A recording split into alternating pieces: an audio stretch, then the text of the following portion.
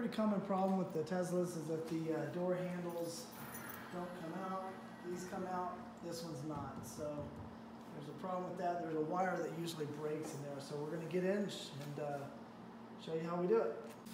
All right, so right down up inside there, you can see that there's this little rubber thing. It's got a couple tabs right there.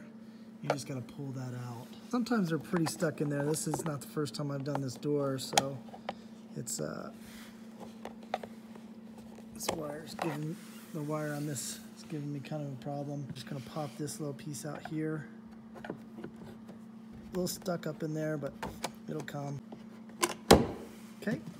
And so if you look right down up in there, you'll see there's two little hex nuts. Okay, so it's a 20 hex nut.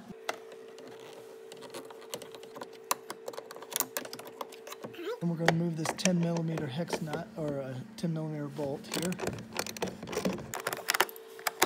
Okay, so here's the hex nut right here. So once we got that, we got the hardware removed, and we can go ahead and pull off the door. Start with the door down the bottom. It's going to be a lot easier for me to remove it because I've already removed the door. But when you first get in here, this may be a pretty tight seam, and you want to just get a pry tool up in here and pull this off. This door is really going to pop right off since it's been removed a couple times actually already. So you just simply, and then pull straight out.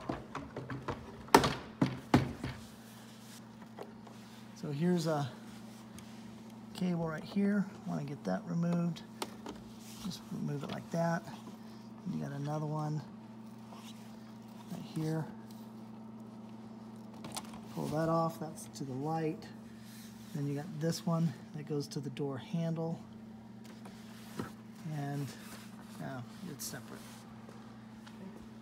Okay, so then you got this rubber sealant on here to protect that. So you just want to pull that off. It's got some pretty sticky rubber back there. So the handle is tucked up underneath there, and I believe it's a 10 millimeter. There's 4 bolts that are holding that on together. Once you get down inside here, you'll see there's a cable right there, a connector. That connector needs to be, that goes to the actual handle assembly. So I need to disconnect that. And then there's, and it goes up and around, 4 bolts right there, one up there on the top, and then tucked way up inside there, and it may be hard to show you, but way up inside there on the top and bottom. There's the other one right there. Okay, so we're going to take those off. So we're going to try and disconnect this real quick.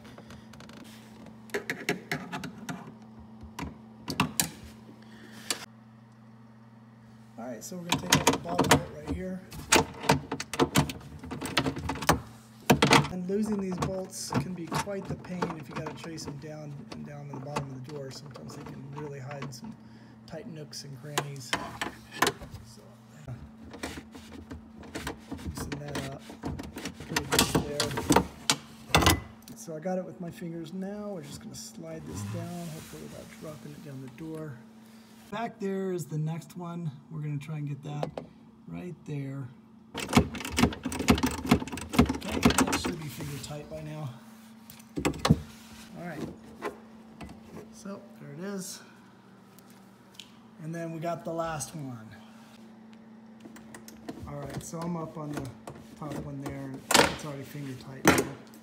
So pretty easy to actually get to that one, not too bad. All right, so, and we got it. So all 4 of them out, ready to go. If you'll see right over here, you'll see how it's totally loose. And then you gotta do a little bit of jiggling to get it to come and drop off of the roof.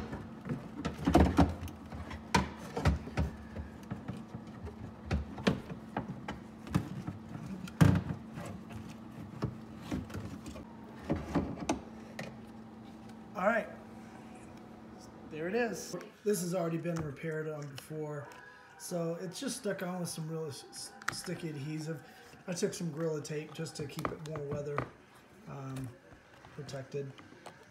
Well, I just want to find something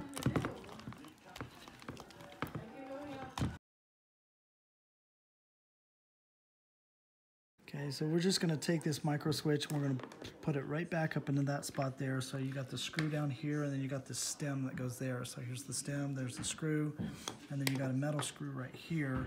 You're gonna do that. Now in order for me to get down to up inside there and to get my hex nut on there, I had to basically tear apart this assembly here, the motor assembly, pull that off so that I can pull this whole switch or loosen up this so I can pull that whole thing back and give me a little more room. It's there, and that looks pretty good right there.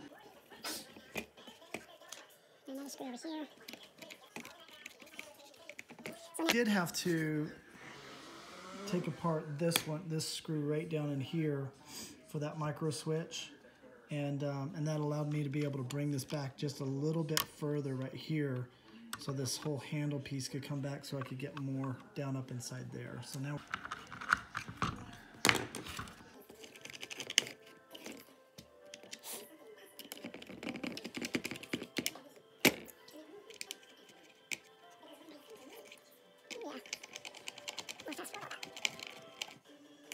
Tape them to this whole handle thing so there's no movement there. So we'll tape it down right there so that those wires are not going to move at all.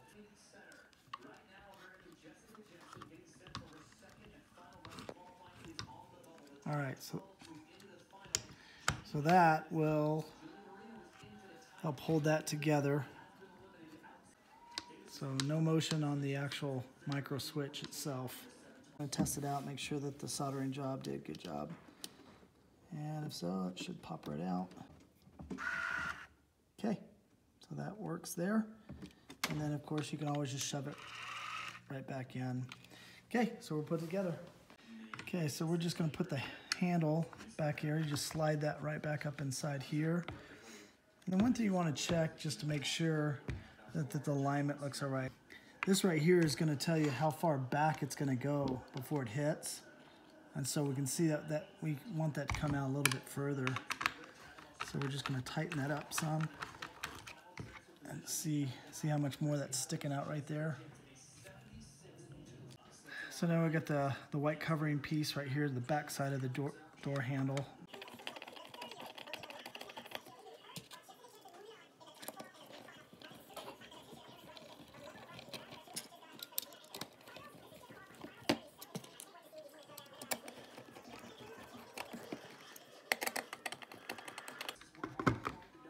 Good there. We're gonna plug in the light switch. Putting on the weatherproofing back here.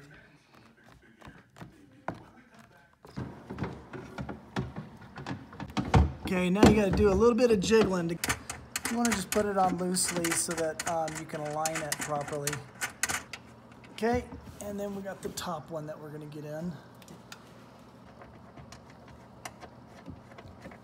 Down here there's a big gap right here, and then this is like there's no, I mean, it's like hitting the metal right there, so you don't want that to hit there. So obviously we need to lift that up, and then that's why you want to leave it a little bit loose so that you can align it properly. Okay, so we're going to plug that in there, the light, plug that in there, and the lock there. And again, everything just goes straight forward.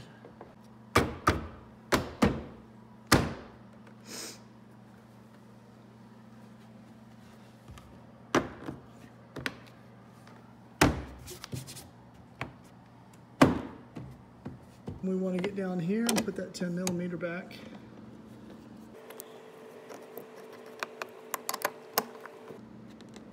Okay, and then there's the little rubber cover.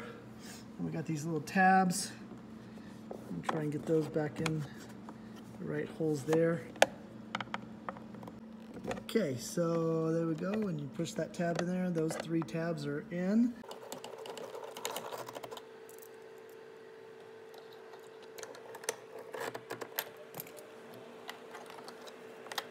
We put that little piece in right there. And we are done. So that is how you fix the little micro switch where the handle breaks and it doesn't extend out. And we did that, and it didn't cost a dime, in just a little bit of time, and we got it fixed. If you do need to order, you can order the part from Tesla, and then I'll put the part number in the link, or you can order the whole door assembly. I recommend to get that off of eBay. It's quite a bit cheaper than ordering that new from Tesla. All right, so the door handle went in, and we push it, it pops out, and works like it should.